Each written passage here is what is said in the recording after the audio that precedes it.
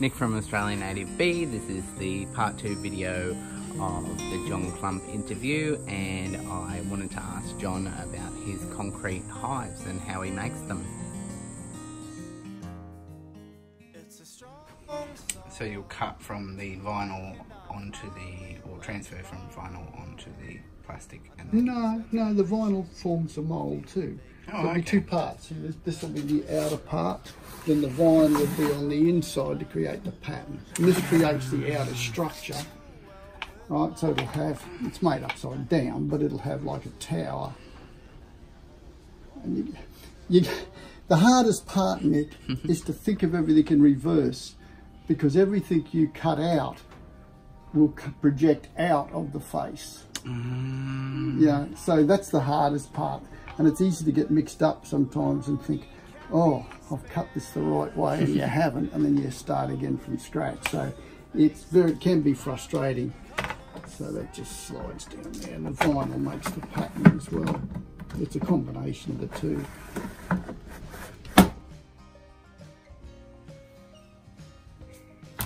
So they're the panels. And one of these panels. Is this secret? How did you cut those out? Very careful with the jigsaw. It takes you hours and hours. It's a labour of love, it really is.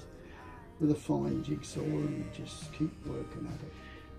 You can pretty safely say nobody's going to copy you've got to get it all the right angle, otherwise it won't. Yeah, it's got to have a relief angle, otherwise it won't clear. And that will go, that will sit in that one. And that one will sit in that one down there. They'll be curved, of course. And hopefully it'll produce a really nice image.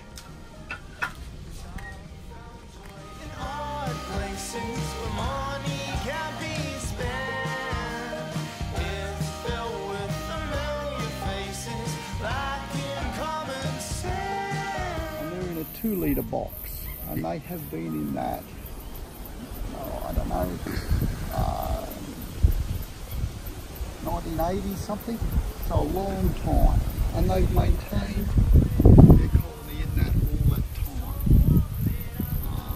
So they will quite happily accept smaller accommodation and do well in it. And they flew in there by themselves? No, I probably didn't have a big box or something. I was doing a rescue, and I might have transferred a little bit of brood with a queen cell and a bit of stores in there when I was doing a rescue into a bigger box or something like that. And it just took well, and I've just let them stay in that little box all that time. They seem to be fairly happy. It's quite a roundy big tree, isn't it? Yeah, big bottle tree.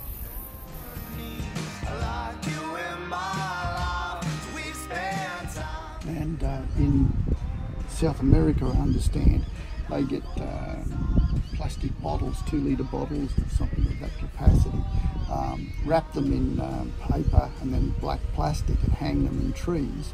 They fill them with some of the resin, the wash of the resin, and then the bees will take up in the swarming season, will take up in these. Well, we tried that here I tried it for years and never had any success.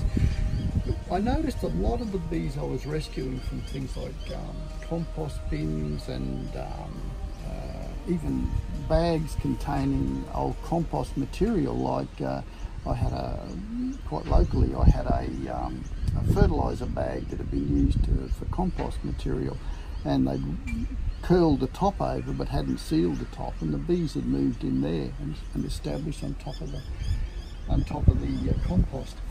And I think there's a link between something in the composting material and what draws them to it. Because if you think about it, in hollow trees, you've got usually the detritus from termites and other insects that live in the hollow tree. You've got that decaying vegetable material as a basis, if you like, in the bottom of the hive. They seem to be attracted to it.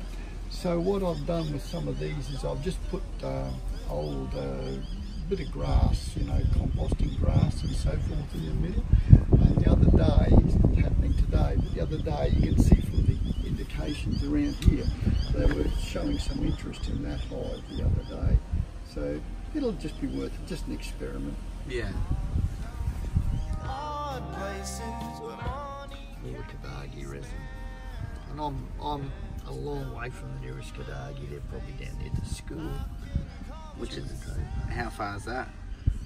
Oh, I think in a straight line, and probably I haven't measured it on Google or anything, but I reckon it would have to be well over 500 metres. Wow, okay, there you go.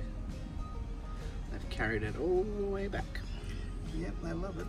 To impress with big abbreviations Writings. There's all these old records, yeah. Wow.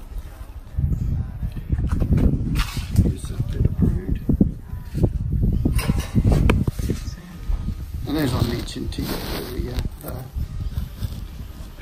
they don't seem to do as well here near the coast. You can see there's just so much of that box is vacant. And that I've had that for a couple of years now. The cockerelli. Well, that's what Allan's called them. That was what they were known as originally. is all found.